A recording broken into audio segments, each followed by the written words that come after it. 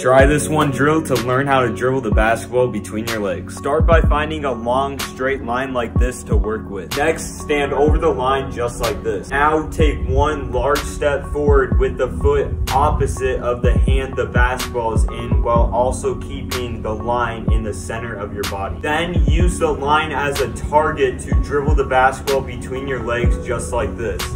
Now repeat the process all the way through across the line using both hands and feet, just like this.